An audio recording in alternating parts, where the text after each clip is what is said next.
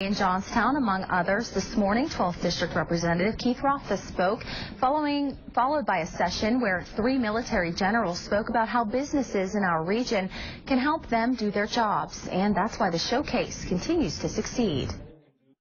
So it's all just a tremendous lineup of speakers and people, and we're just really anxious to hear what they have to say and what we can learn from them to help us as a community and as businesses in the community meet the needs of what their future needs are.